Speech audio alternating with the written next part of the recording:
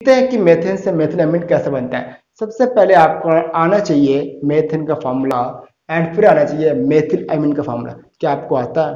नहीं आता, इसलिए तभी तो कहता हूँ ना याद करो ना फॉर्मूला। तो मेथेन फॉर्मूला होता है हमारा CH4 से बनाना है क्या हमको CH3NH2।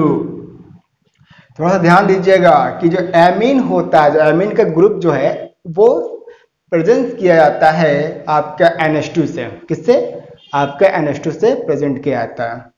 अब आपको सिंपल से करना क्या है कि CH4 को CH3 में कन्वर्ट करना है। तो कैसे करेंगे आप? CH4 प्लस Cl2 करा दीजिए। ये तो आपको ना, आप लोग अगर फर्स्ट टाइम आए तो आपको हो सकता है कि आपको ना मालूम हो। जो मेरे पुराने जो सब्सक्राइबर हैं उनको मालूम है कि ये कैसे आ सकता है राइट।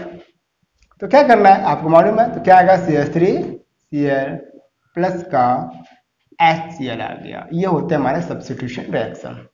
अब आपको ध्यान देने की बात क्या है, जब हमारा ये और ये मैच कर रहा है तो क्या करेंगे। अब हमें अभी सोचो कि NH2 कैसे आ सकता है। ऐसा कुछ है माइंड में आपके? सोचो, थिंकिंग करो। आएगा क्या? आया अमोनिया। तो अमोनिया जानते हैं क्या होता है? फॉर्मूला NH3 होता है। क्या होता है हमारा? NH3। पर यहाँ पर ALC यानी कि अल्कोहली अमोनिया लेंगे। क्या करेंगे हम?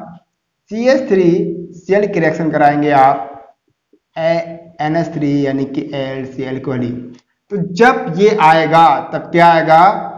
क्या आएगा हमारा? CH3NH2 प्लस का HCl हमारा निकल जाएगा। इसको थोड़ा और समझते हैं, हम लोग डीपली समझते हैं। अगर हमारा CH3Cl लिखा हुआ है, अगर हमने ऐसा लिख दिया क्या कोई गुना हो गया? नहीं। तो क्या आएगा? तो ये पार्ट हमारा निकल जाएगा और हमारा क्या आ जाएगा?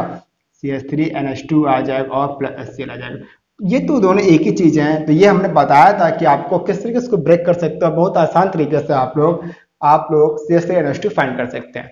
तो जो इसका की पॉइंट की बात करें, जो की पॉइंट क्या है इसका? जो की पॉइंट है वो हमारा क्या है? इसका जो की पॉइंट है वो है हमारा NH3। अगर ये आपने माइंड से स्लिप कर दिया तो आपको रिएक्शन नहीं समझने वाली है। आपको नहीं समझ में आएगा कि ये रिएक्शन कैसे हुई है। ना वो रिएक्शन समझेगी आपको, ना आप उसको समझ पाओगे। तो इसी को कहते हैं कन्वर्जेशन। तो ये बहुत सिंपल होता है। ये बोर्ड में पूछी गई रिएक्शन है, तभी मैंने सोचा कि छोटी सी रिएक्शन क्यों ना बताएं जो बोर्ड में पूछा गया है। तो आई थिंक ये वीडियो आपको अच्छा लगा हो तो करिए सब्सक्राइब और लाइक कीजिए। कमेंट, कोई भी प्रॉब्लम तो कमेंट कीजिए। Thank you so much.